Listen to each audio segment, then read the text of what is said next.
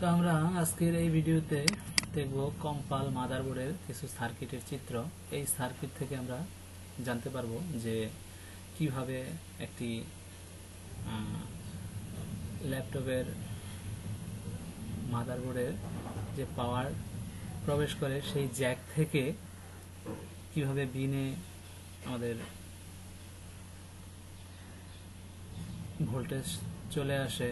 এখানে কয়েল আছে, ক্যাপাসিটর আছে, তারপরে গ্রাউন্ড দেওয়া আছে।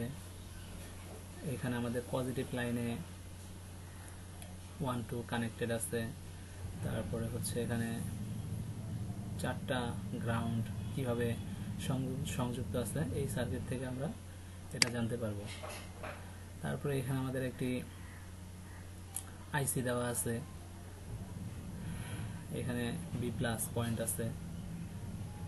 মেইন ভোল্টেজ থেকে কিভাবে এই আইসির মাধ্যমে কনভার্ট হয়ে এখানে হাই মসফেট বা লো মসফেট ইউজ করা হয়নি, সরাসরি আইসি ইউজ করা হয়েছে। আইসি ইউজের মাধ্যমে আইসির ভিতরেই অবশ্য মসফেটের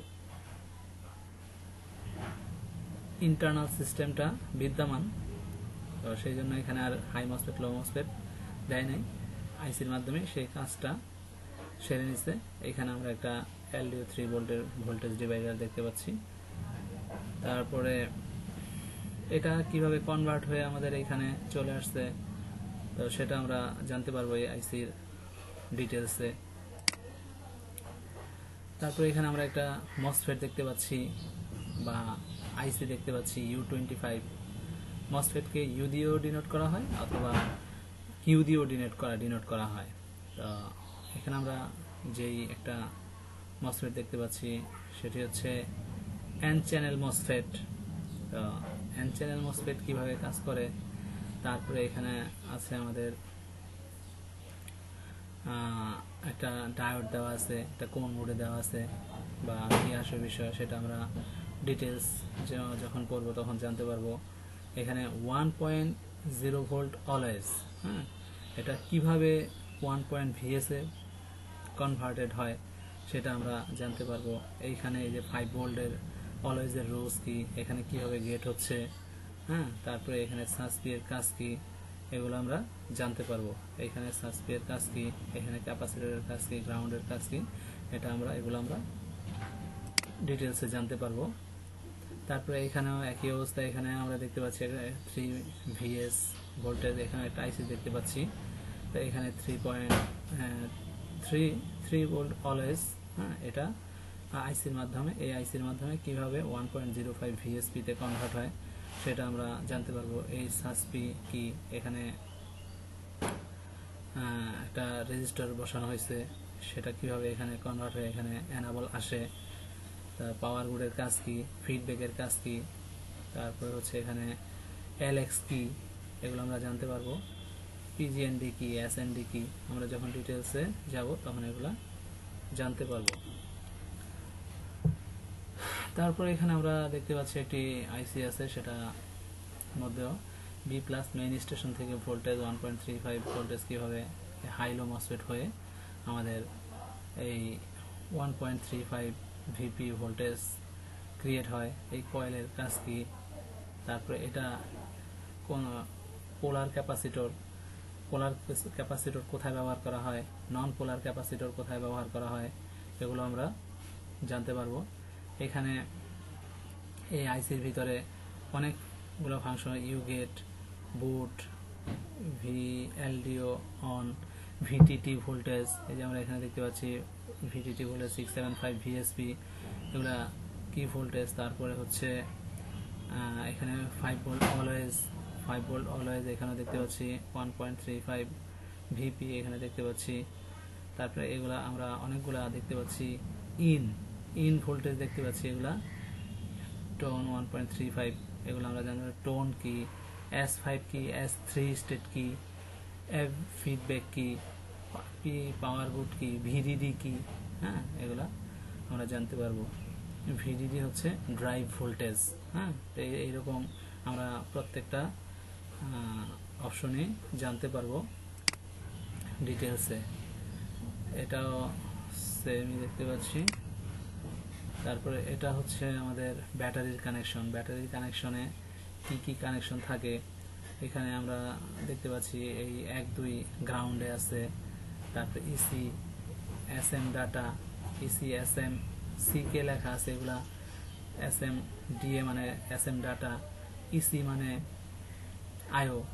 তো এগুলা কিভাবে যায় বা কিভাবে আসে সিগন্যালগুলা, এগুলা টিএইচ দিয়ে কি বোঝায়, তারপরে এখানে বিএল দিয়ে কি বোঝায়, বিএটি S1 দিয়ে কি বোঝায়, এগুলো আমরা ডিটেলসে যখন যাব তখন বলতে পারবো। এখানে +3 VLP কি, তারপরে ব্যাটারি ট্যাম্প কি, হ্যাঁ এগুলা ব্যাটারি প্লাসের এখানে কয়েল কেন দেওয়া আছে, আরটিসি ভিডিডি কি, হ্যাঁ এখানে আরটিসি ভিডিডি কেন দেওয়া আছে এগুলো আমরা জানতে পারবো। এখানে কোন চ্যানেলের মসফেট দেওয়া আছে, এই মসফেটের কাজ কি, এখানে বিএল গেট লেখা আছে, এর কাজ কি, এটা কোথায় যায়, তো কার কাছ থেকে ইনপুট বা আউটপুট পায়, এগুলো আমরা জানতে পারবো।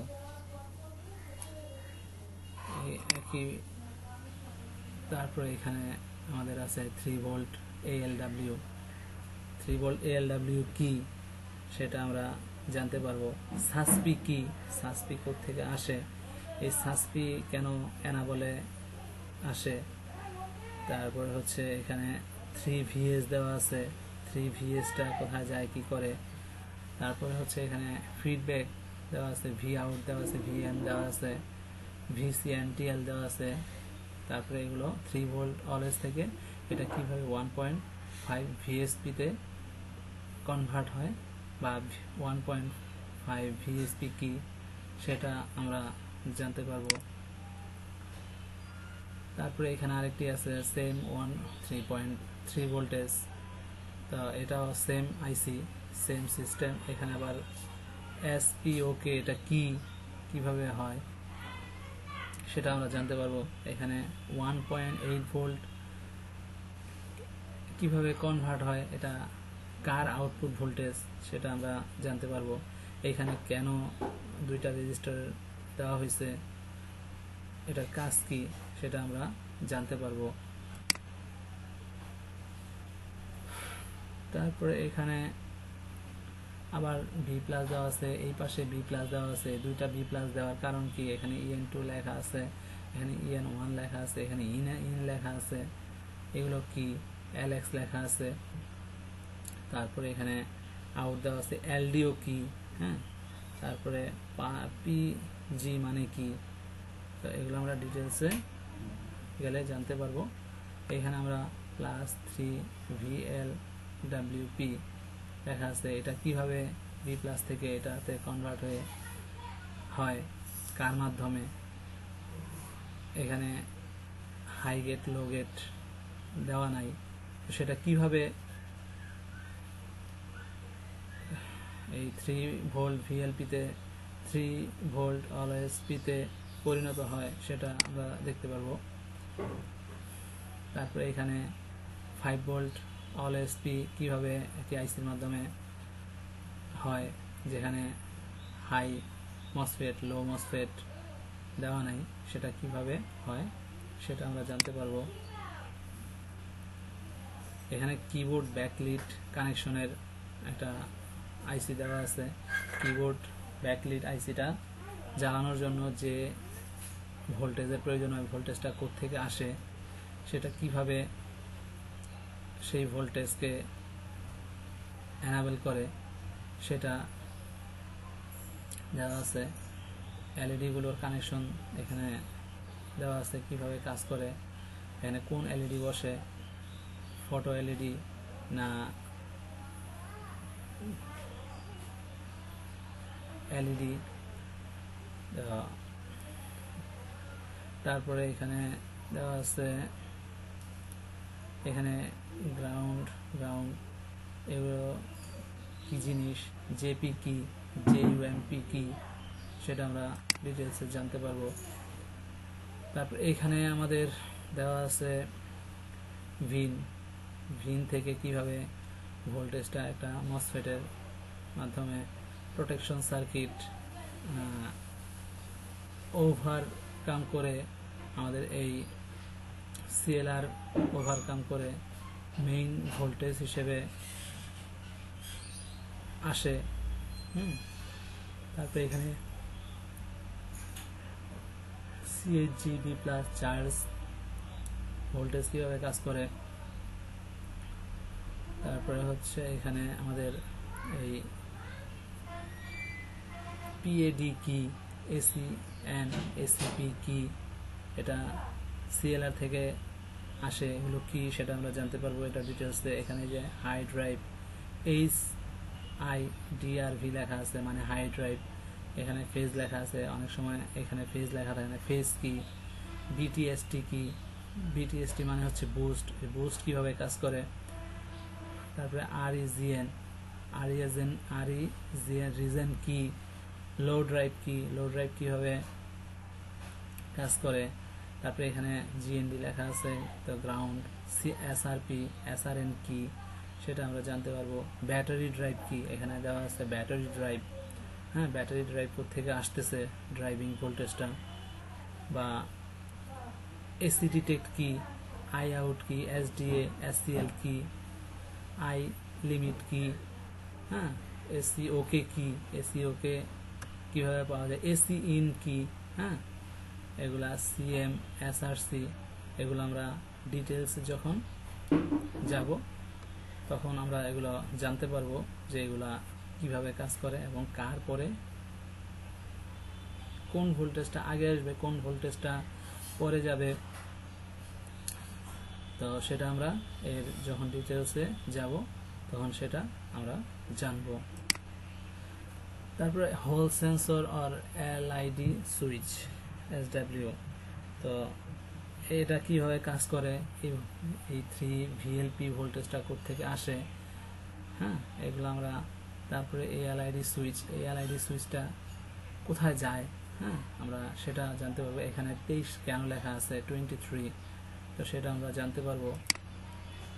তারপরে এখানে একটা আইসি দেওয়া আছে, সেটা মেবি IOIC, এই IOICর অর্ধেকটা এখানে দেওয়া আছে। তো এখানে IOIC থেকে ভোল্টেজ পায়, এই 3 VLP কি, এই 3 ভোল্ট ALW কেন, ইসি, হ্যাঁ, এটা ইসি VCC A, এটা কি জন্য দেওয়া হয়েছে এটা আমরা আস্তে আস্তে জানবো। এখানে অনেক পিন দেওয়া আছে, এগুলো এই কারো কাছে আসছে, কোনোটা ইনপুট হয়েছে, কোনোটা আউটপুট হয়েছে, আবার কোনোটা ইনপুট আউটপুট দুইটাই হয়েছে, সেটাও এখানে দেখাচ্ছে। এখানে একটা আউটপুট হয়েছে এই আইসি থেকে, এটা বোঝাচ্ছে। এখানে অনেকগুলো সেকশন আছে, এখানে একটা LPC বা MISC একটা সেকশন, PWM আউটপুট একটা সেকশন, অ্যাডাপ্টার ইনপুট একটা সেকশন, DA আউটপুট একটা সেকশন। এক একটা এই আইসির ভিতরেই সেকশনগুলা আলাদা আলাদা করা আছে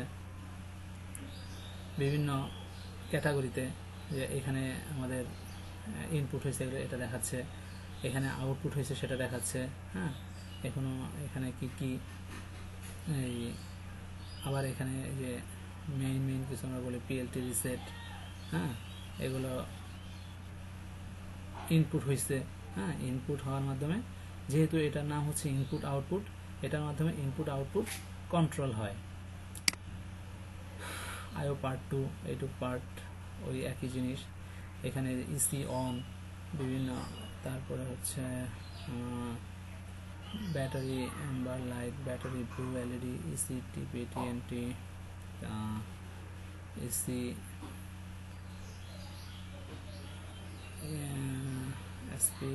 SP ওকে, PBTN আউট, বিভিন্ন সব ধরনের ইনপুট আউটপুট যে সিগন্যালগুলো আছে আমাদের এখান থেকে ইন হয় এবং আউট হয়। তারপরে আমরা এখানে কিবোর্ড কানেকশন দেখতে পাচ্ছি, এখানে কিবোর্ডের কতগুলো পিন দেখতে পাচ্ছি, 1 থেকে 26 পর্যন্ত দেখতে পাচ্ছি, 1 থেকে 32 হয়, 1 থেকে 36 বা 34 হয়। এখানে আমরা কেস I0 থেকে 7 পর্যন্ত দেখতে পাচ্ছি, এগুলোর কাজ কি। আবার এখান থেকে 0 থেকে 17 পর্যন্ত দেখতে পাচ্ছি, এদের কাজ কি। এখানে কিভাবে এর ভোল্টেজ আছে কি নাই সেটা আমরা জানতে পারবো, হ্যাঁ। তো এখানে কিভাবে এই কিবোর্ডের কানেকশন একটা মাদারবোর্ডের সাথে কানেক্টেড থাকে, কিবোর্ডটা কিভাবে কাজ করে সেটা আমরা জানতে পারবো। তো তারপরে এখানে দেওয়া আছে মিনি ডাব্লিউ ল্যান কানেকশন, এই ল্যানের কানেকশনগুলা কিভাবে আছে, ইনপুট কোনটা আউটপুট কোনটা।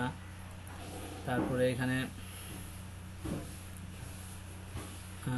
যেটা অনেক সময় ম্যাক্সিমাম লোক খুঁজে থাকে ডিসপ্লে না আসলে, সেটার কত নাম্বার পিন, এখানে এই যে 20 নাম্বার পিন অনেকেই খুঁজে থাকে, এটা হচ্ছে 20 নাম্বার পিন। তো এই 20 নাম্বার পিএলটি রিসেট, হ্যাঁ দেখা যাচ্ছে এটা কোন কোন নাম্বারে গেছে, 18, 21, 23, 9 পেজের নাম্বারে গেছে সেটা এখানে দেখাচ্ছে। তারপরে এখানে অন অফ বাটন দেখানো হয়েছে, অন অফ বাটনে কোত্থেকে ভোল্টেজ পায় বা অন অফ কীভাবে হয়, এখানে সুইচ 1 সুইচ 2 কীভাবে কাজ করে। তো এই কিবোর্ড ব্যাকলিটের কথা আগেই বললাম। তারপরে হচ্ছে এইখানে মেইন পাওয়ার রেলটা দেওয়া আছে, এখানে কিভাবে এসি ইন হয়, অ্যাডাপ্টার কারেন্টটা ইন হয়, তারপরে +3 ভোল্ট ভিএলপি কি, ইসি অন কি, 5 ভোল্ট অলএস, 3 ভোল্ট অলএস কি, এসপিওকে কি, 1.0 ওয়েল, এখানে বিভিন্ন ভোল্টেজের টাইমিং ডায়াগ্রামটা দেওয়া আছে, কিভাবে কোন টাইমে কোনটা অন হয় এবং কাজ করে সেই জিনিসটা দেওয়া আছে। এখানে G3 S0 দেওয়া আছে, এগুলো মূলত স্টেট, S0 থেকে S3 স্টেট কি, S3 থেকে S0 স্টেট, S0 থেকে S5 স্টেট, হ্যাঁ কোনটা কোন স্টেট এটা আমরা এগুলো ডিটেলসে যখন যাব তখন জানতে পারবো। ওকে, এখানে আমাদের শেষ হয়। এখান থেকে আমরা টাচপ্যাড বাটন কিভাবে কাজ করে, টাচপ্যাড বাটনের সার্কিট, টাচপ্যাড বাটনের ডাটা ক্লক কিভাবে কাজ করে, কোথা থেকে ডাটা ক্লক পায়, কিভাবে ভোল্টেজ পায় টাচপ্যাড, সেটা আমরা এই ইয়া থেকে জানতে পারবো। এখানে রেজিস্টারগুলো দেওয়া আছে, টাচপ্যাডের জন্য যে রেজিস্টারগুলো কানেকশনের রেজিস্টার সেটা দেওয়া আছে, তো সেই জিনিসগুলো আমরা আস্তে আস্তে জানতে পারবো। এখানে প্রোটেকশন ফর রিভার্স ইনপুট, এখানে প্রোটেকশন ফর রিভার্স ইনপুট কী জন্য দেওয়া হয়েছে। তারপরে এখানে যে আমরা বিন দেখাইছিলাম প্রোটেকশন সার্কিট হয়ে, এখানে যে বি প্লাস মেইন স্টেশন ভোল্টেজটা তৈরি করে এখান থেকে সমস্ত মাদারবোর্ডে ডিস্ট্রিবিউটেড হয়, সেটা আমরা জানতে পারবো এই আইসির মাধ্যমে। সর্বশেষ আমরা চলে আসছি আমাদের প্রথম পেজে। তো আপনারা আমাদের সাথে সাথে সাথে যদি থাকেন সেক্ষেত্রে আপনারা আস্তে আস্তে এই জিনিসগুলা জানতে পারবেন, বুঝতে পারবেন, এবং আপনারা বলতে পারেন কোন জিনিসটা আমরা জানালে ভালো হয় বা কোন জিনিসটা আপনারা বুঝতেছেন না সেটা আমাদের জানিয়ে দেবেন। সেই অনুযায়ী আমরা আস্তে আস্তে ভিডিওগুলো তৈরি করে আপনাদের হেল্প করার চেষ্টা করব। অবশ্যই আপনারা ভিডিওটি লাইক করবেন, শেয়ার করবেন, সাবস্ক্রাইব করবেন। সবশেষে সবাইকে ধন্যবাদ জানিয়ে